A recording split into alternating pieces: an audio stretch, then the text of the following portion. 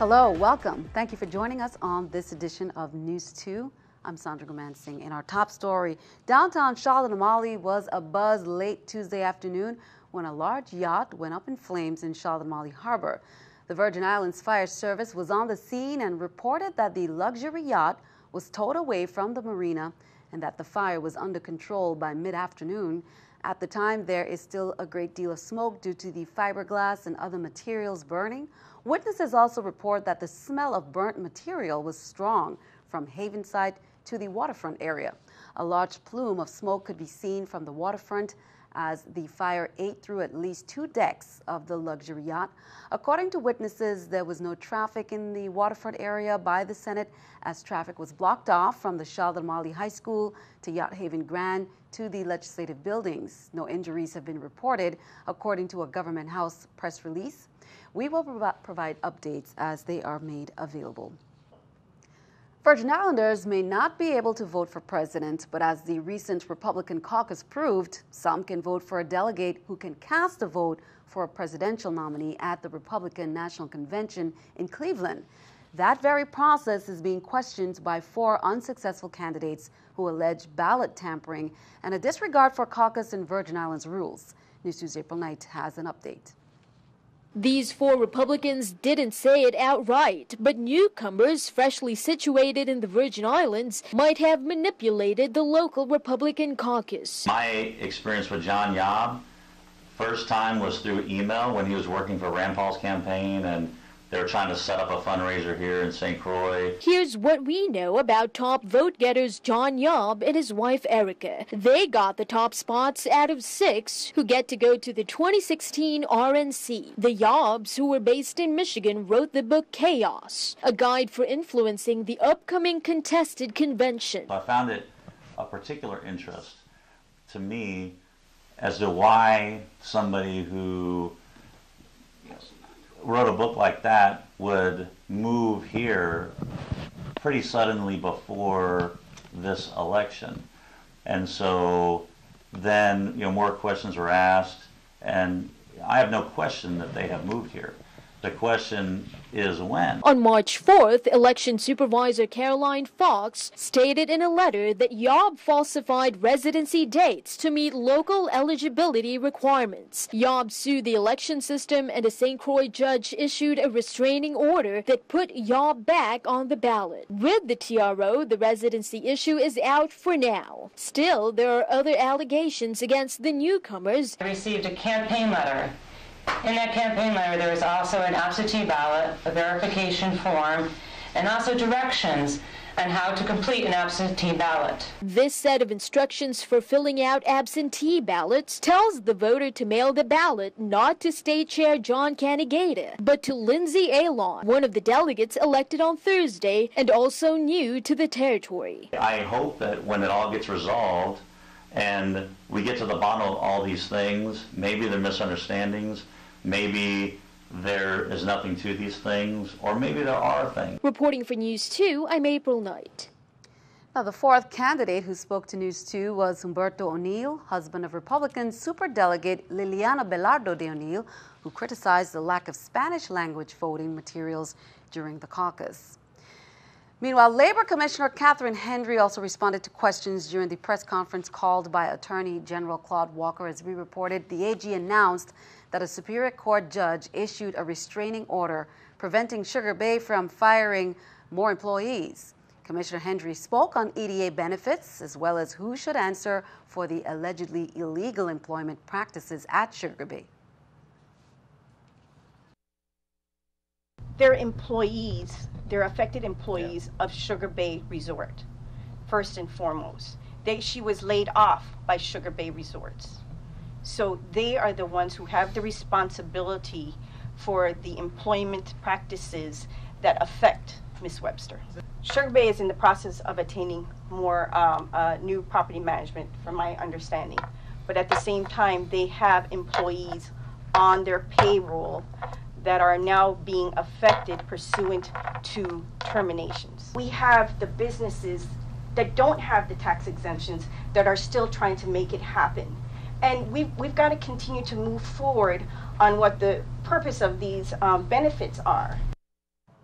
Senator Gene Ford, chairman of the Committee on Education and Workforce Development, said that he and his staff spent much of Monday in discussions with various stakeholders, including affected employees, currently employed persons at the Sugar Bay Resort, the Commissioner and Assistant Commissioner of Labor, the Attorney General's Office, and the VI Workers Union, which represents some Sugar Bay employees, and has urged the resort to ensure that its human resources personnel comply with the provisions of VI law.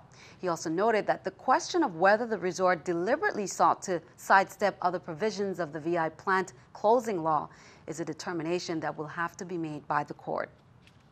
A VI delegation from the territory is currently in Fort Lauderdale, Florida for the 2016 Sea Trade Cruise Global, including Governor Kenneth E. Mapp. The event is the cruise industry's premier global event that is expected to bring together all facets of the international cruise business and hope to lure visitors to the islands. Following a welcome reception in Miami Sunday that was co-sponsored by the VI Department of Tourism, the event workshops began Monday and expected to draw more than 11,000 registered attendees from around the world as it runs through the end of the week. The conference's trade show floor opened and featured close to 800 exhibitors from 83 countries today, Tuesday.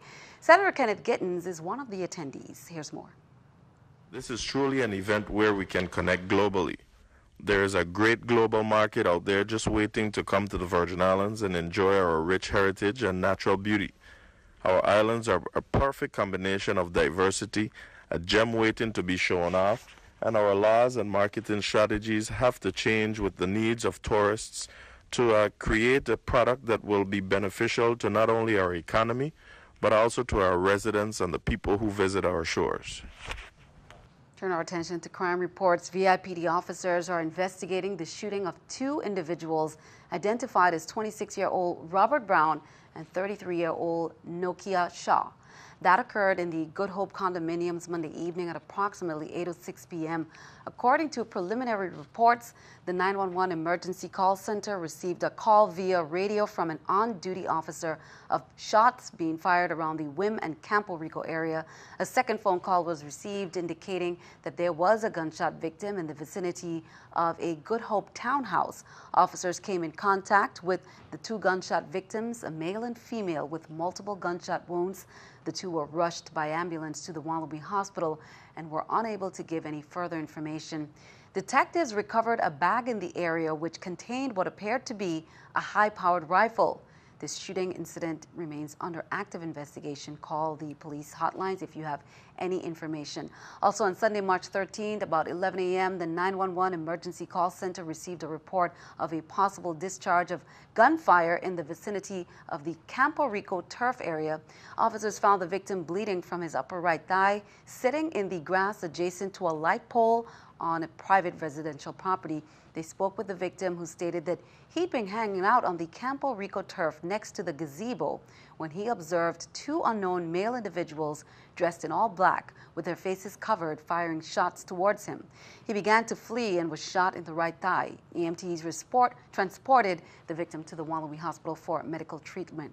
Also Sunday, March 13 at 1:11 a.m., officers responded to the call of a disturbance in Sunny Acres, Christiansted. According to the complainant, he just arrived at his residence when he heard footsteps approaching him from behind. He turned around as the suspect was walking toward him with a long firearm pointed towards him.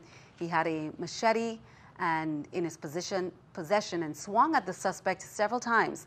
The complainant said his neighbor came to his aid and assisted in retrieving the firearm from the suspect and was able to place him in handcuffs. The suspect sustained lacerations and was transported by ambulance to the Wallaby Hospital for medical treatment. While at the hospital, officers say the suspect made several utterances admitting to robbery. Turn our attention overseas. Voters in 5 states head to the polls today with special attention on the winner-take-all contest in Ohio and Florida. 99 delegates are up for grabs in Florida's GOP, Florida primary, and 66 in Ohio. The Buckeye State crucially important, with Governor John Kasich betting his campaign's future on a win there. Reed Binion reports. Super Tuesday may very well be Survival Tuesday for establishment Republicans, their last big chance to firmly impede Donald Trump's path to the party's nomination. Their best chances appear to be in Ohio, where polling shows Governor John Kasich in a tight race with Trump. The wind's going to be blowing. It'll be at my back for the first time in this election. Ohio's importance not lost on the Donald, who spent more time in the Buckeye State than anywhere else this weekend. Your governor, as you know, voted, when he was a congressman, voted for NAFTA. Ohio has never, ever come back from that. Meanwhile, 2012 GOP nominee Mitt Romney stumped for Kasich Monday. Unlike the other people running, he has a real track record. A Kasich, Ohio win was one half of Romney's pitch to stop Trump from winning the nomination. The other half, a win in Florida for Marco Rubio, currently lagging in the polls in his home state. Ted Cruz firmly rejecting Romney's anti-Trump strategy, saying he's the only contender who can stop the frontrunner. There is only one campaign that has beaten Donald Trump repeatedly and that can and will beat Donald Trump. The nightmare scenario for establishment Republicans, a Trump win in both Florida and Ohio, vastly solidifying his chances of being the nominee. On the Democratic side, the battleground is in the Midwest, with Clinton hoping to deliver a knockout blow to Sanders before the race shifts westward. I'm Reed Binion reporting. Keeping our eye on the economy, let's take a look at the New York Stock Exchange with our Stock Market Watch. According to the numbers there, the Dow up 22, NASDAQ and S&P down, NASDAQ 21, S&P 500 also down, -3. Coming up on News 2, it's Tsunami Preparedness Week, what Vitima is doing to educate the community and prepare for the big exercise we've been speaking about this week. Plus, it's time for our VI History Quiz. Who was a key player in the preservation of the traditional dance in the U.S. Virgin Islands called Bambula? We'll be right back.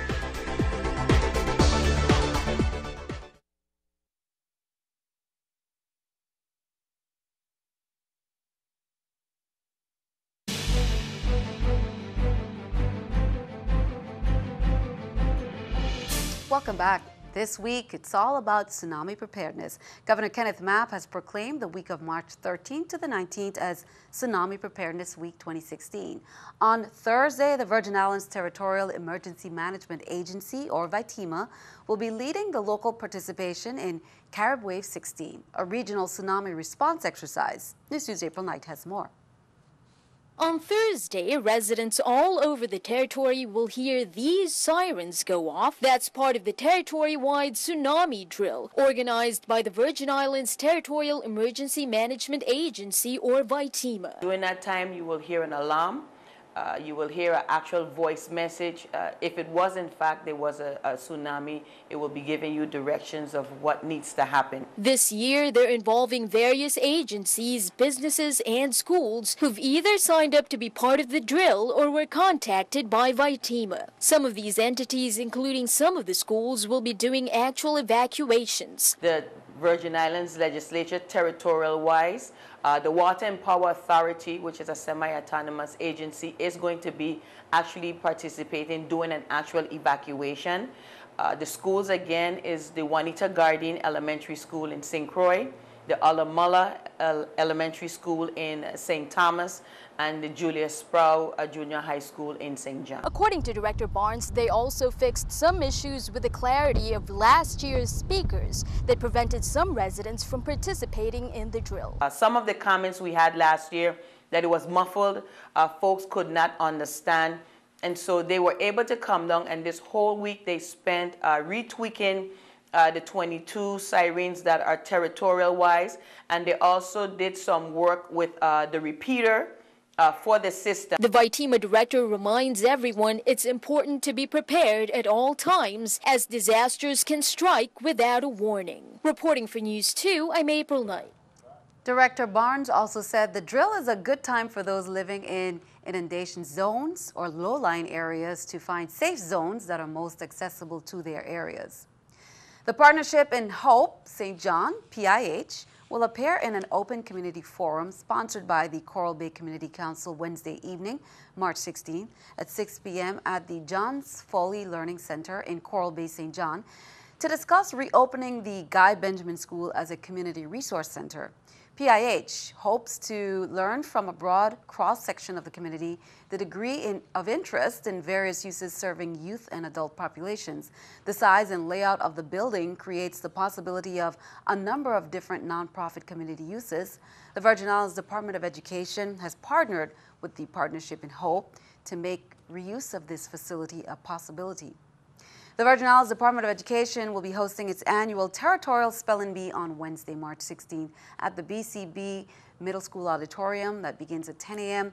Top spellers from public, private, and parochial schools in both districts will compete for a chance to represent the territory at the Scripps National Spelling Bee May 22nd to the 27th in Washington, D.C. In tonight's VI History Moment, we remember VI Bambula icon Mary Ann Christopher. Bambula is a dance that came with the slaves from West Africa when they first came to the Caribbean, and variations of this dance appear throughout the Caribbean. Christopher was known for her tireless work in keeping the African dance alive. She trained with Gina Sanderson and founded the Joseph Gomez Bambula group on St. Thomas, where she taught generations of women the Bambula. She was known for her participation and her role in playing the part of 19th century Cold Strike leader Queen Keziah for the Dollar for Dollar Cultural and History Tour. Christopher died in 2013 after a car accident in Maryland. She was 68. The coal workers of the former Danish West Indies represented resilience. They balanced hundreds of baskets weighing close to 100 pounds of coal on their heads from the 1850s to the 1920s to fuel the steamships that came into the St. Thomas Harbor, transporting goods, mail, and passengers between the Caribbean, South America, North America, and Europe. It was back-breaking work for which they made $1 a day for carrying 200 baskets of coal onto the vessels that docked along the water's edge. They got through this work with their fighting songs, dance, and drums, which fueled the successful strike on September 12, 1892, and ultimately won them better pay. Easter time means Easter egg hunts for the young ones. While we continue to hunt for the events to share them with you, here are two to mark on your calendar. The St. John Administrator's Office will be holding a hunt at the Battery for pre-kindergarten to 6th graders. There will be prizes, games, face painting, music, and more. That's Saturday, March 26th from 12 to 4 p.m. Also, Impact in Your World Christian Ministries invites children to their second annual Egg Drop Hunt that will take place also on Saturday, March 26 at 11 a.m. at the Charlotte Amalie High School field. This Egg Drop Hunt will be different from any other hunt, they say. There will be bouncers, vendors, and a helicopter dropping the eggs, and prizes will be given out to the children who collects the most eggs. The Advertising American Federation hosts the advertising industry's most prestigious competition in the U.S., recognizing creative excellence in advertising. The competition is comprised of 3 tiers, starting with local competition, such as the Caribbean Advertising Federation, then to Florida in the district competition, then the National American Advertising Awards. 33 different companies representing 7 island nations, including Barbados, Grand Cayman, Trinidad and Tobago, and U.S. Virgin Islands entered. MLB Creative of St. Thomas placed in the top winners list for Best of Print Collateral, Best Graphic Design, and Art Direction for the Masters of the Hunt business cards, in addition to 17 Gold and Silver Addy Awards. 8 went to Frenchtown Brewing Company for branding, packaging, and more. Congratulations to MLB. Now in Washington, Administrator Maria Contreras-Sweet, the head of the U.S. Small Business Administration, announced this year's Small Business Person of the Year winners from the 50 states, the District of Columbia, Puerto Rico, Guam, and the U.S. Virgin Islands. Brianne Betty and Ryan Skinner, owners of Flagship LLC in St. Thomas, they are recognized. The business